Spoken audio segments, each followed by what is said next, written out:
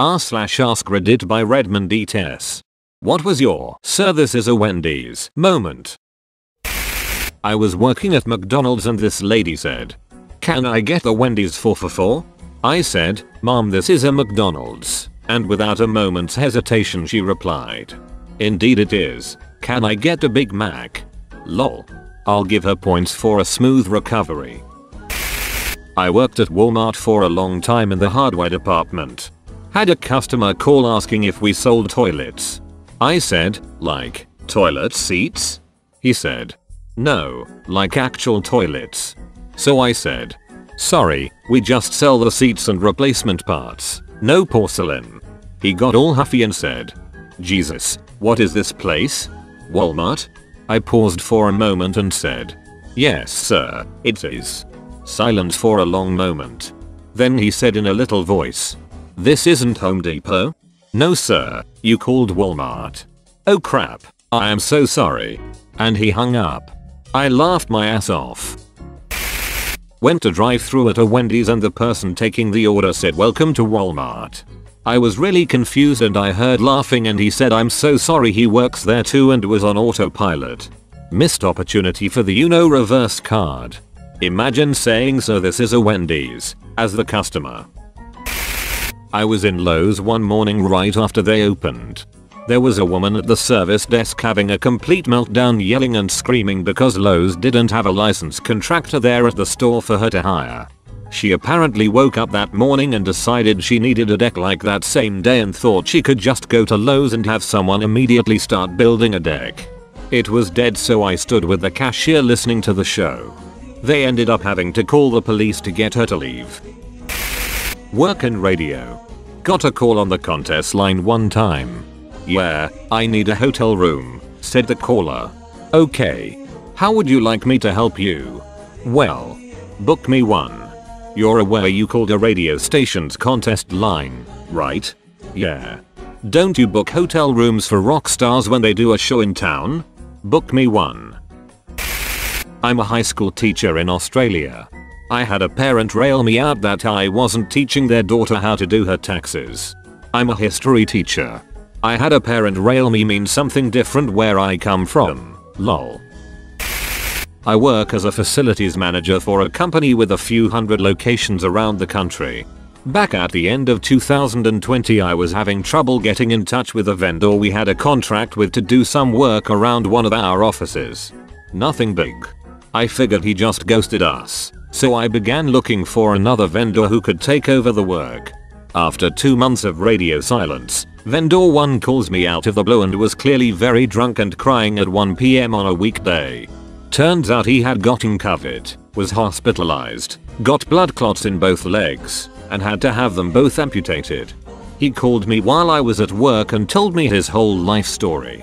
I ended up staying on the phone with him for about 30-45 minutes and I helped him track down a grief counselor.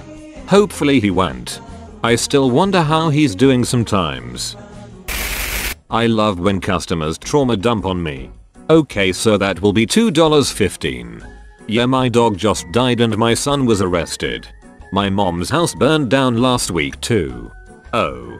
Would you like a straw? I just chalk it up to people being lonely. It's especially frequent with older customers. Maybe they just don't have someone to talk to. A man come into my tattoo shop once and asked for a massage with a happy ending. Was like, this is a tattoo studio, not a massage parlor. And he just stood there like, yeah? I know, as if tattooists are synonymous with sexual masseurs. I work for a CPA office that is in an office park with a couple doctors' offices. One day a guy came in only speaking Spanish, so I grabbed my Spanish speaking colleague to translate. He talked to the guy in the lobby for a few minutes, then the guy left and my co-worker came back and asked if that was a joke or we put someone up to that. Apparently the guy explained that his testicles were extremely swollen and painful. He was looking for one of the doctor's offices and just walked into the first building in the complex. Sir, we do taxes here, not testicles. You should put that on your business cards. My curiosity would probably get the better of me. Closing shift at a Starbucks. Was like 10 PM at night and this couple come inside and walk up to me at the front counter saying, "The deli across the street is racist towards white people."